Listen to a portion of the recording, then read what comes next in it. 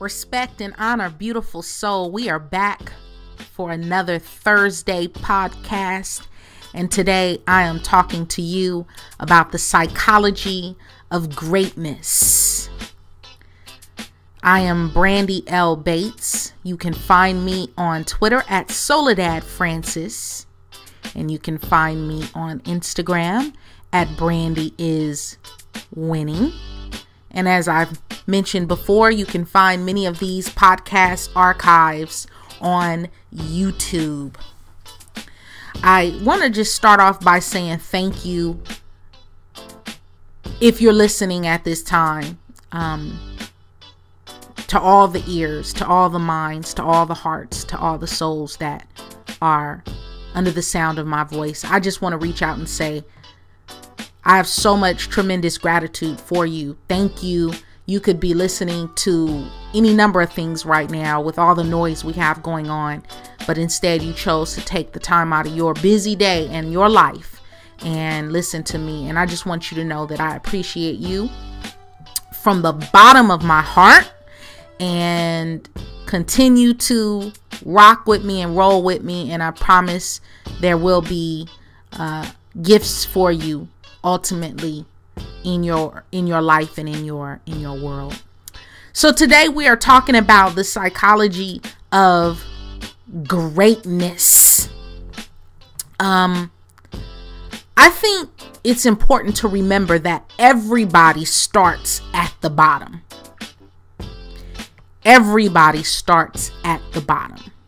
Okay? Even those who are born into wealth and affluence, they still have to go to school. They still have to take their lumps just like everyone else. They may not have as many lumps as some of us have, and I say it all the time. We like to believe that life is fair and that there's, all men are created equal. And it's just simply not true. Life is not fair.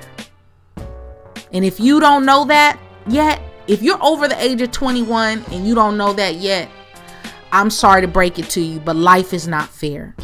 Life is not fair. The world is not fair. And all men and women are not created equal. In fact, men and women are not created equal. And there are certain favoritisms and certain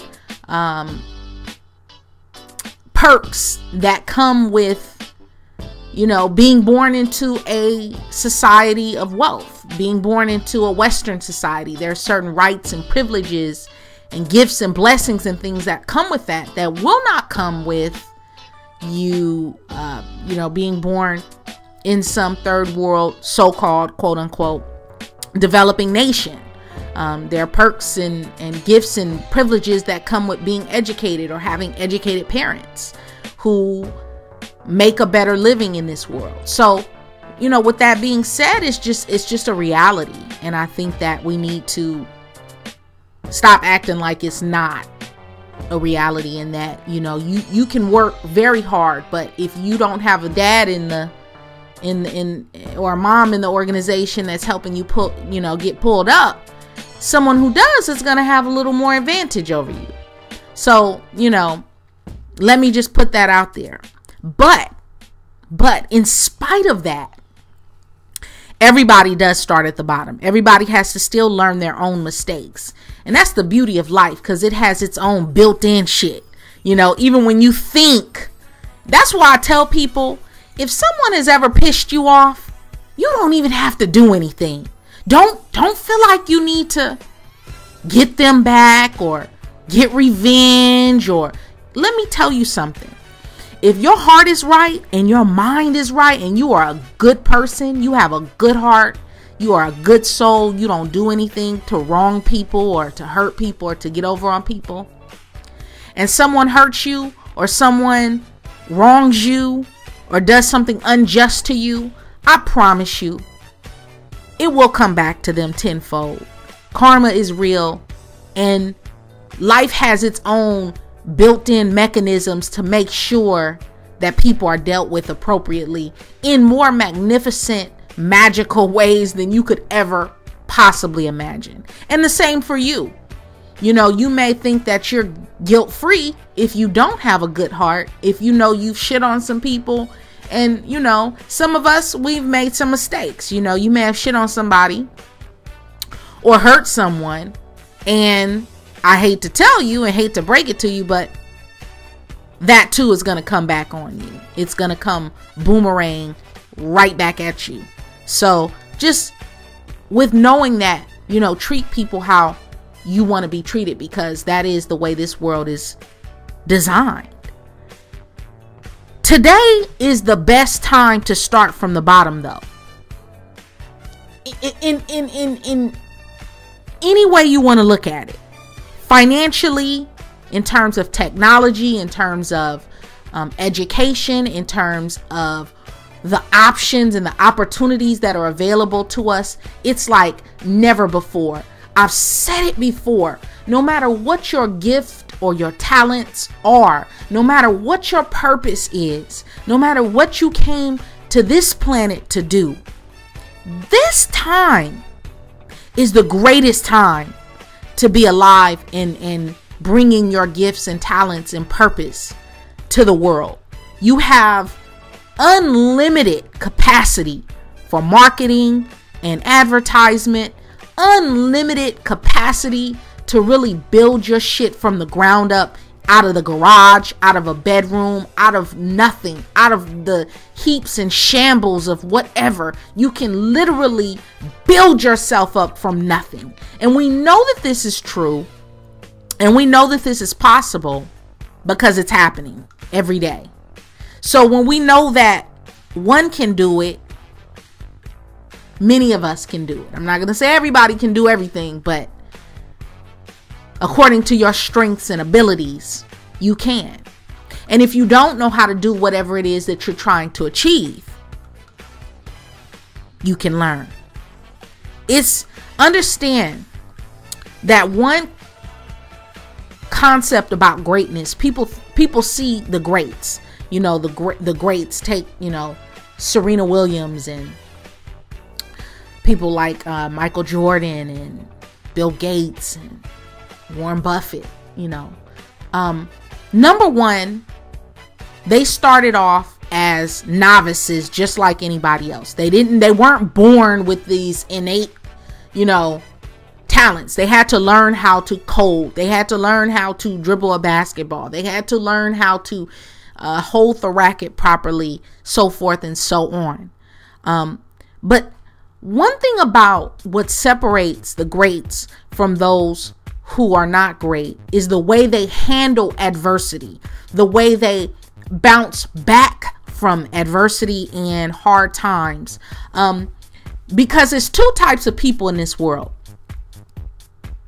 There are those who are literally creating the life of their dreams, walking in their calling, walking in their purpose, utilizing their divinity to help build the life and the you know, reality of their dreams. And then there's everybody else. Take a good look at your life. Which side of the line do you stand on? But it's through the adversity that our strength is forged.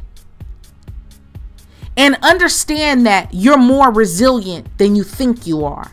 You're stronger than you think you are. You may not be as wise as you think you are, but you're stronger than you think you are. And I think that we all have, again, like I said earlier, life has built-in little tricks and trapdoors and tests to grow us and to discipline us in its own little ways. You know, you may think that it's like a parent, you know, and any parent who has more than one child knows each child is different. So what works for little Johnny may not work for little Tiffany. So case in point, you know, growing up, I have two older brothers. What was required to discipline my brothers was not required of me. In other words,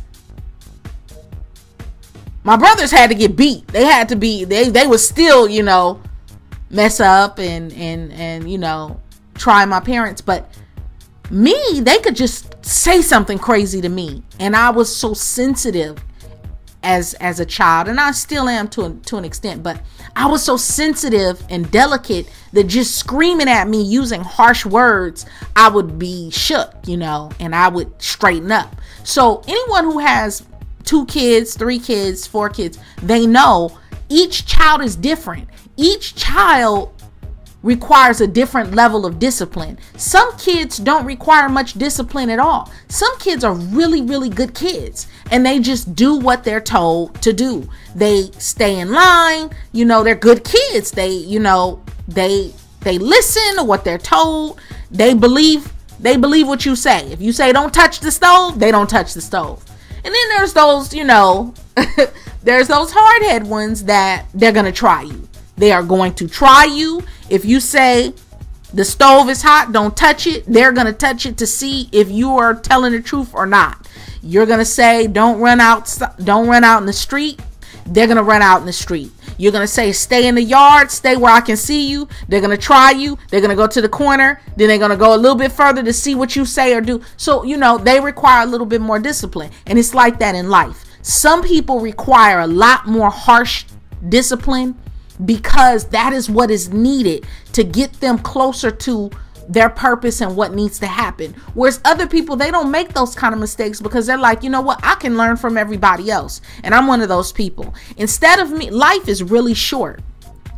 So instead of me spending 20 years to make 20 years worth of mistakes, you know, I can look at somebody else's failed marriage, somebody else's failed careers, somebody else's life that's been shattered to the rocks, shattered on the shore because of drugs and alcohol or abuse or what have you, you know, whatever.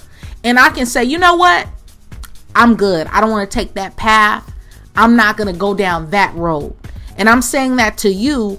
That is the difference between the greats, not because they're so special and they're so magnanimous and magnificent and, you know, they're rare. It's that they are able to, their learning curve is shorter.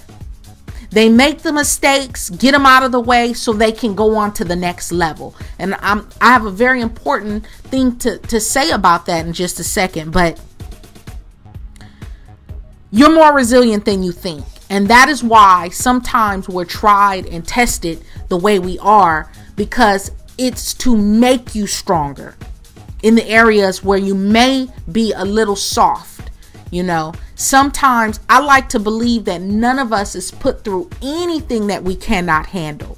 And I've said it before, and I'll always maintain to say it. What doesn't kill you can only help build you. So no matter what you are going through, I don't care what your struggle is. I don't care if it's financial. I don't care if it's physical, your health. I don't care if it's, you know, lack or scarcity or fear or whatever it is. If it does not kill you, if it does not kill you, you know, what do they say? But did you die though? Life will say that to you. But did you die though? If it does not kill you, if it's not killing you, if you're not dying in the process, then it is there to strengthen you. It's there to show you and prove to you and remind you that you are stronger than you think. You have more gut than you think. You have more grit than you believe, and you can last longer. You can endure this, whatever your adversity is. But my question is, what do you do when you plateau? What do you do when you started the business? You know, you were all excited about it. New Year's resolution. This is something you've been talking about and dreaming, and it's on your vision board, and it's you're saying your positive affirmations. You're going to bed listening to your beats and your beta waves and your meditation, sleep meditation. You're waking up in the morning, you're praying, you're in meditation. I mean, all of that, right? But you've reached a plateau and you started a business, but the clients aren't calling, the customers aren't calling, they're not rolling in like you thought they would. What do you do when you committed to a fit lifestyle? You committed. This was your resolution. You resolved, this is gonna be my year to get my shit together, and the scale is just not moving. You're repeatedly falling off. You can't keep up with the shit. You're not going to work out the way you told yourself you would. In fact, you're gaining weight. It feels like you might possibly be going backwards. What do you do when it's no longer working out?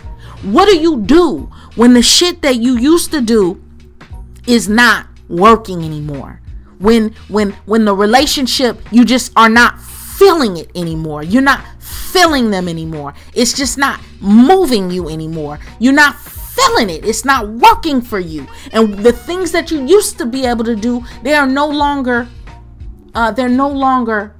effective. The shit you used to be able to do to get over the hump is no longer working for you. What do? Because it's real easy to say, oh, go ahead, leave your job, start that business, until the phone is not ringing the way you anticipated. It's easy to say, go ahead, jump. And you jump and you're falling and you're in free fall. And that parachute does not open.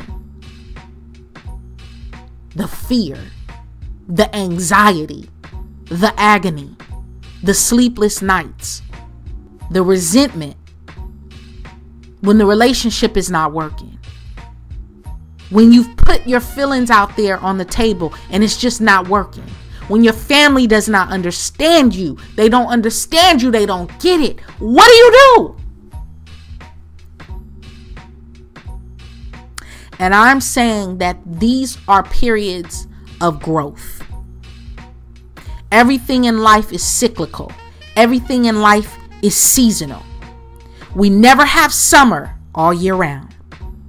We never have autumn. We never have spring. As much as we love spring, it's beautiful and everything is in bloom and the butterflies and the blue skies and the perfect weather. It's not too hot. It's not too cold. It's just beautiful, but it only lasts for a time. But in that, remind yourself that it's only for a time. Do you hear me? If you can get that, what I just said, it's only for a time.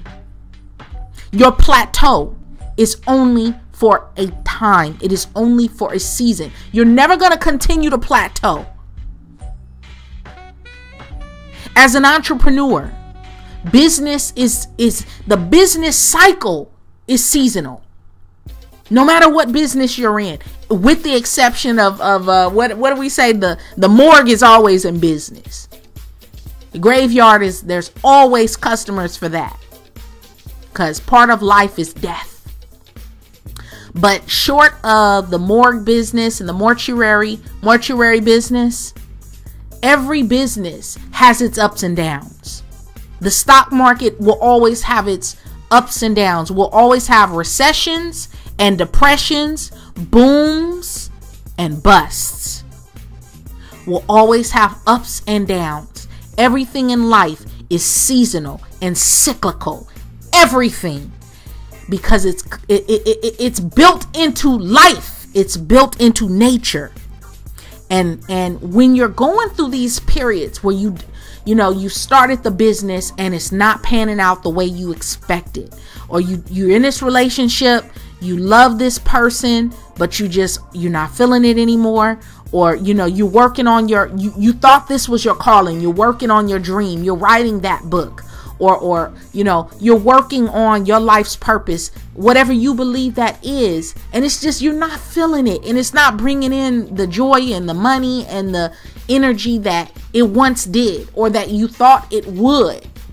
I will say to you that is part of growth, and growth creates complexity. They almost go hand in hand. Growth and complexity go hand in hand. So wherever growth goes, complexity is right there tagging along.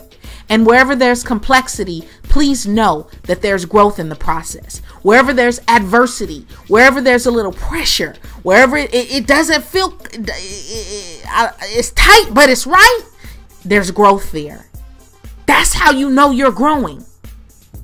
Unfortunately, again, that's one of life's mechanisms, is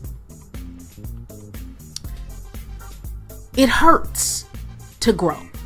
And many of us, we want to grow, but we don't want to go through the pain. We want to make the big dollars, but we don't want to go through what it takes to make those big dollars. We just want them to come to us. Everybody wants a check, but nobody wants to deal with management. No one wants to deal with the headaches that come with responsibility and large obligation. We don't want to deal with it. It hurts. It brings anxiety. It brings sleepless nights. It brings stress. What do you do when what used to satisfy you and do it for you, it isn't working anymore? In fact, I would say that is a hallmark of growth, because what once soothed you, comforted you, is no longer having the same effect, because mentally, emotionally, psychologically, you're in a different place. You're a different person altogether. And we don't see our growth. We just look up and see that we've grown.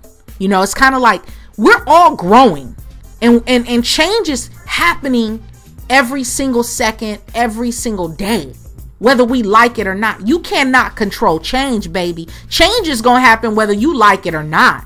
But it's like, you look up, go back and look at some of your, after you listen to this sometime in the next day or two, go back and look at some old pictures. I mean, really go back, go back in the crates and just go back and look at some pictures of you when you were 4 years old. If you have them, look at pictures of you when you were a kindergartner or preschool, and then go back and look at pictures of you throughout elementary school and when you were a kid, and think about what it was like to be 8 or 9 years old, coming home from school, and the cartoons, and Saturday morning, and cereal, and riding the bike without any concerns. And then go back and think about high school. Think about when you had your first girlfriend or your first boyfriend, or when you first learned how to drive, how important that was to you. And go back and really think about the things that were troubling for you as a kid, and you can look back at it now and say, wow,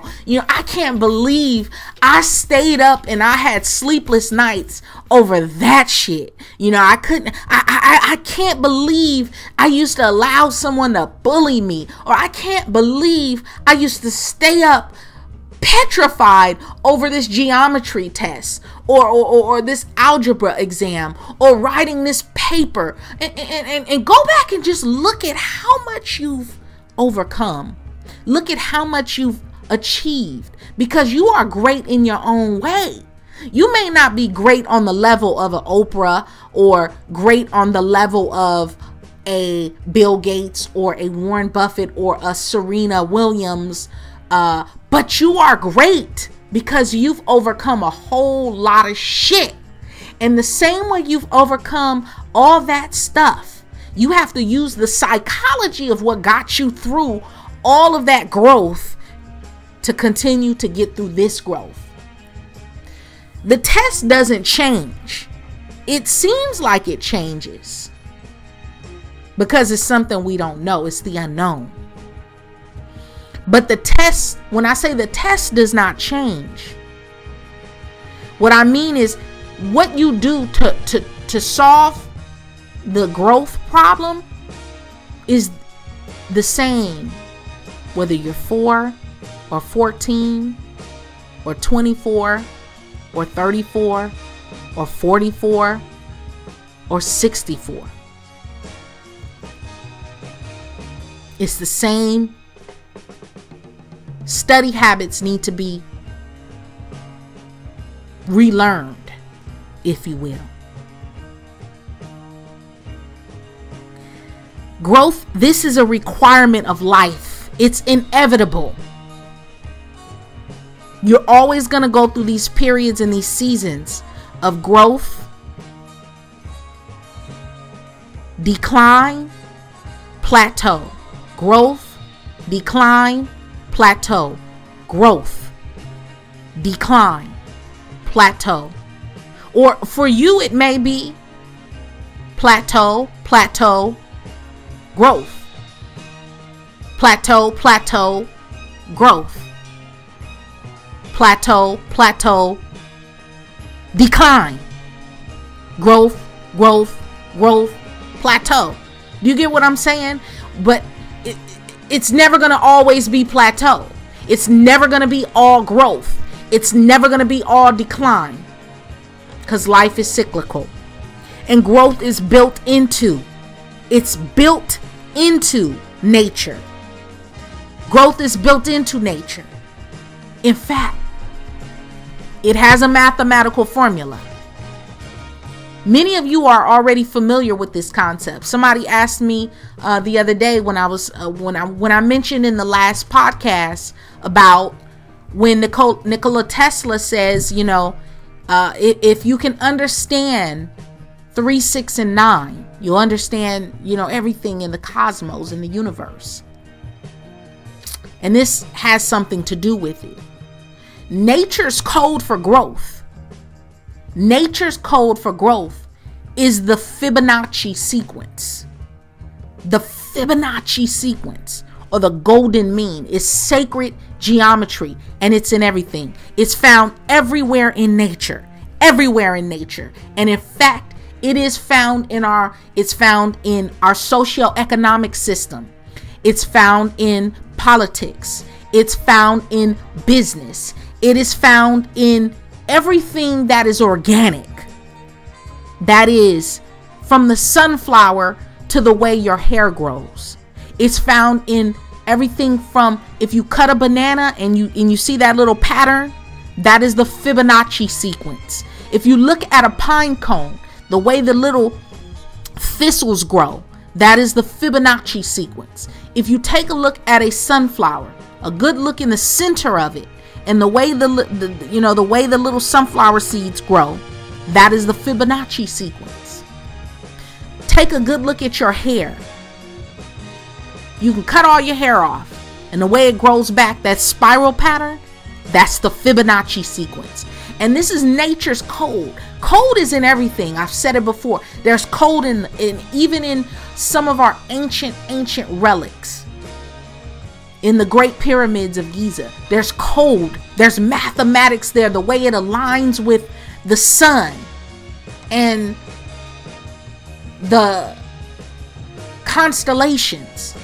There's code embedded in the Bible. There's code embedded in the Quran. There's code embedded in the seasons. There's code embedded in the way the stars are aligned. There's a code in that.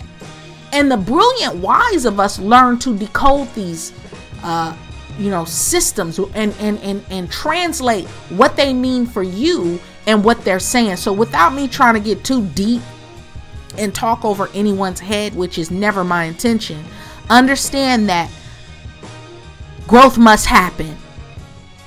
Every step towards the next level in your life comes from that which comes before it. So sometime today or the next day, I want you to Google the Fibonacci sequence. Fibonacci. It's not very ancient science. but it's pretty accurate. And once you understand the Fibonacci sequence and the way it acts in nature, you will understand that basically the mathematical breakdown of it, it says that everything requires 2 steps before it. So where you are today is because of the last couple of things that happened to you. Just like you can't just end up in 10th grade without having gone through 9th grade, 8th grade, 7th grade, hell, any of that before, right? You cannot skip elementary school and end up in high school. You cannot skip the rudimentary basic elements, the basic building blocks, and just move on up. And the problem with a lot of us is we see the greats. We see the ballers. We see the people who are seemingly on the top with all their money and their wealth and their power, and they getting it. You know, people love them. People follow them. People admire them. They just seem like they have it all together, and but you don't know their Fibonacci sequence. You don't know the steps they had to take to get to where they are now. And you don't know how they dealt with adversity. And I'm saying to you that this plateau period that I talk about, it requires you to learn. You must keep learning new things, and you must keep abreast of all of the changing trends, not just in the world, but in your life. Sometimes when I say you must keep learning and learning new things and newer things, I'm not just talking about, shit that pertains to your job or your career. A lot of times they'll say, well, if you're not making that much money, go back to school, get a degree or get another degree.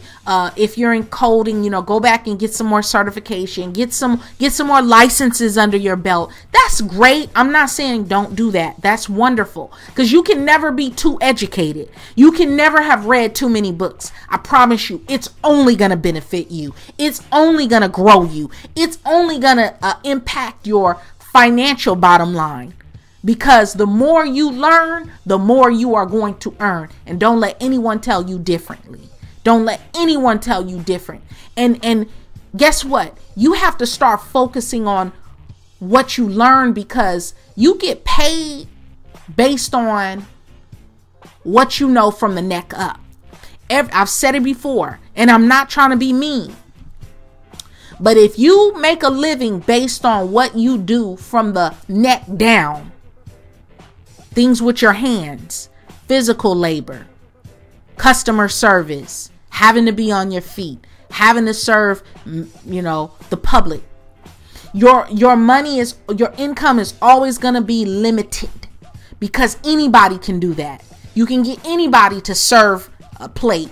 You can get anybody to punch in some numbers on a cash register. You can get just about anybody to go sit in an office and answer a phone and shift papers around. But when you know shit that nobody else knows, or you know more shit than other people know, and you keep learning more and more than the average person knows, you're going to get paid for that. People are going to seek you out. They're going to find you. You are going to elevate yourself based on what you know.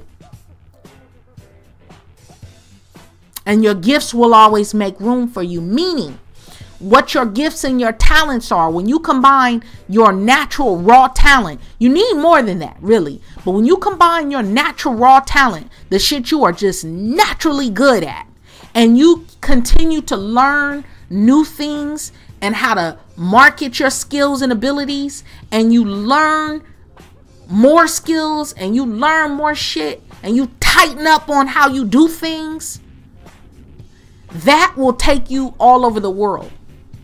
It'll take you all over the world.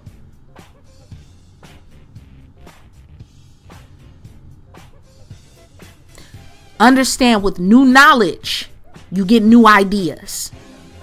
With new ideas, it puts you into different states of mind, different mindset. And with different, newer mindset, you get different, newer results. But it starts with the knowledge. Get the knowledge. Get the new ideas. And that's going to lead to new results. Look at all the world's self-made billionaires. Well, I wouldn't say all of them, but the most popular known ones, right? Self-made. Not born into it. Not like Sam Walton's kids. I don't like to include them because, I mean, they were born into it. But look at the world's self-made billionaires. Just, I can name a couple off the top. Warren Buffett reads 500 pages a day. And that's just what he's telling us. Bill Gates says he reads a book a week at least. And if you follow him at all he does is try to tell people different books you should read. At this point in his life, he's straight, philanthropic. So he's like, look, these are the books that I'm reading. These are the books that I've read this year. This is the shit I'm on. You can get on it. I mean, he obviously doesn't say it in those words, but he's about getting knowledge and information. His business is based on information. Look at Oprah. She just loves books, period.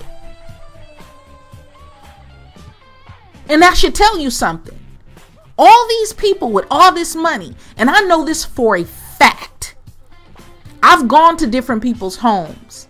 And all the people I know who make six figures and greater, and I'm not talking about new money or old money for that matter. I'm talking about people who have built themselves up from the bottom up, from the ground up, built themselves up, started with nothing. And you go to their house, they're going to have some bookcases. They're going to have a bookshelf. They're going to have some books. And it's not just romance novels and fluff. They got some good shit. And that's not a coincidence. And I just can't understand for the life of me why so many people just refuse to read. You got to get the information. That's how you get over your hump. That's how you get over your plateau. There are books that can tell you how to get over, how to get through, how to get under, how to avoid it altogether. Shit. But you have to get the information. You can't get from here to there without the plateau. And so understand the plateau is the bridge. That's on the way to great. On the way to greatness is the plateau, which is the bridge. And understand you'll need to take massive, massive action. Because in the process of taking massive, massive action, you're going to fall on your face. Good. It's okay. Fail and fail fast and get it over with. People say, I don't want to fail. I'm afraid. I hate to break it to you. You're going to fail at least once. You're going to fall. You're going to fall on your face at least once. Get it over with. Get it done with so you can move on. We're talking about the psychology, the mindset of the great, of greatness. Psychology of greatness. The greats all know that growth and even failure to an extent all help to move the needle of life. That's what life is about. Is growth, decline, plateau. It's the seasons. It's the Fibonacci sequence.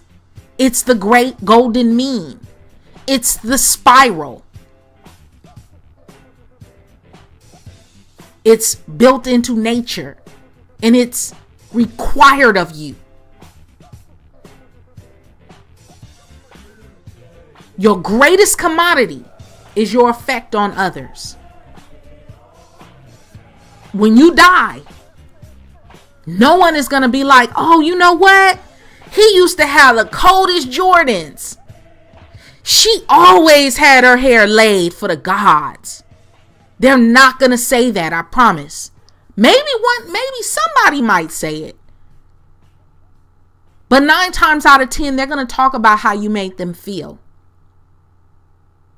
Are you someone who gets around people when you come in and walk in a room? Do you darken that room or do you brighten that room? Do you speak truth to power? Do you speak greatness into people? Do you motivate people? Do you inspire them? Or do you drain people? Are you like a wet dish rag or are you effervescent? It has nothing to do with the way you look. It has very little to do with your physical appearance. It's how you affect others. And you have to get strategic with your ability to affect others, because everything that you want, you're going to get it through another person. Things don't just fall out of the sky. New cars don't fall from the sky. New homes do not fall from the sky. New opportunities and careers and jobs do not fall like manna from heaven.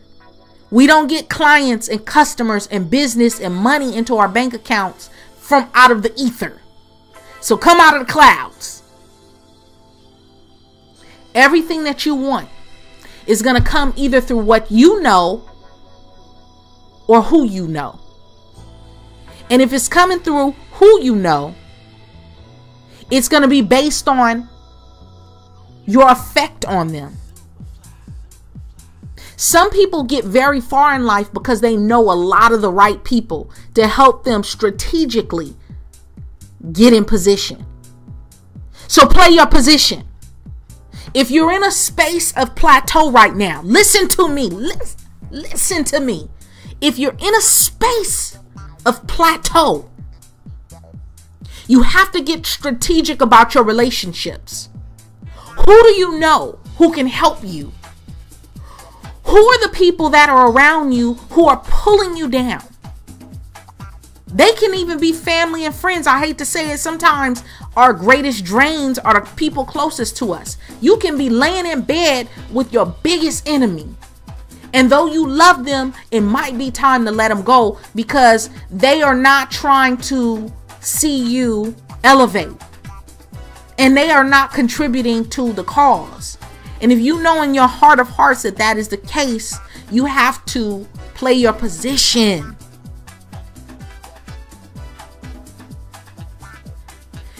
You have to get strategic. Don't rush the process. Trust the process. It's part of the Fibonacci sequence. Your ultimate purpose is available to you at any time. But you got to know what it is.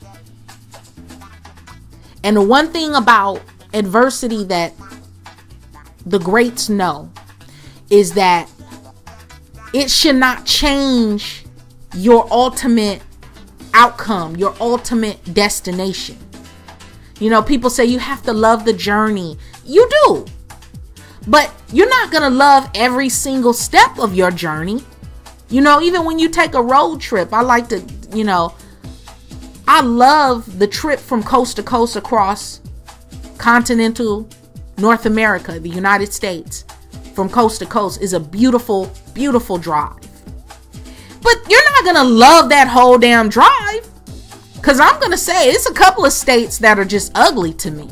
There are some beautiful states that will change your entire outlook on life. They're so beautiful. Like New Mexico is so freaking beautiful. Phoenix is beautiful. New Orleans, Louisiana is gorgeous. Georgia is gorgeous. Florida is beautiful. South Carolina, not so much. There's some parts of Texas, I'm good. Tennessee is some parts, I'm good. But you're not going to enjoy every single mile of your journey. And there are going to be those aspects of your journey that, you know, are painful or boring, or you just, like I said, it's just not working for you. Don't throw the whole baby out with the bathwater and say, fuck it, you know, I'm done with all this shit. I don't even want this shit. You can't do that. You have to always remind yourself what the ultimate goal is, what your ultimate purpose is, why you're doing this. Stay focused on your actual goals. Because I'm talking about now, how do you get from, okay, I set my goals, I have my vision board, I have my affirmations, but I'm just not feeling this shit right now, to getting past that and getting to, I'm where I want to be. And even when you get to where you want to be, you still are going to have days where there's some plateau in there. Become hell or high water, you will survive no matter what it is. You will survive if it's not killing you. I promise you, it's building you. And when you get to the end, later in life, you're going to be like, you know what? Now I see why I had to go through that. Because if I wouldn't have gone through that, I wouldn't know how to deal with this shit.